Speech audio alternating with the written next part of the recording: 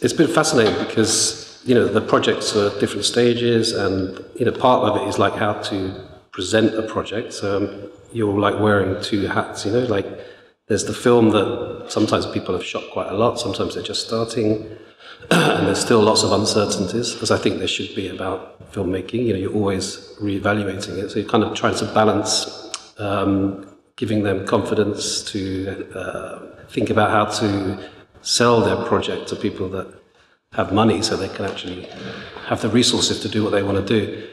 So there's that side of it, which is, it's a specialist kind of thing to sell a project. And maybe you're even sort of making big compromises in that,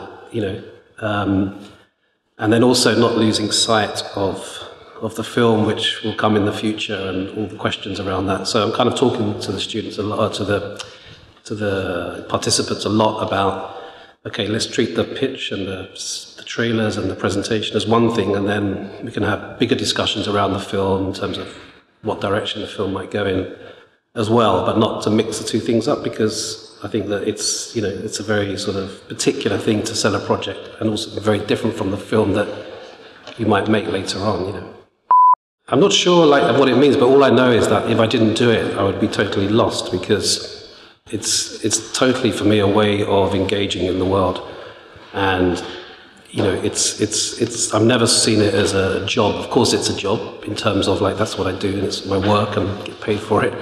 But when I wake up in the morning, and if I don't have films to think about, either one that I'm making, in the middle of making, or one that I'm editing, or in a sort of periods where I'm not making a film, thinking about what to do next, it's kind of like a total energy and fuel for my existence. I have family, I have kids, and that's kind of one thing. But also, it's not, for me, it's not enough. I need to feel like I'm creating something.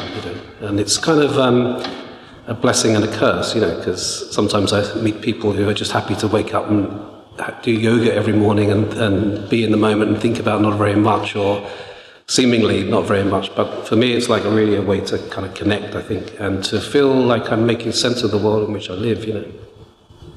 If you're making films and you treat it as a sort of an art form, and you're doing it primarily for yourself because you need to express something, and all your energies and sort of ambitions are going into that piece of work, then you need to absolutely kind of stay true to your vision.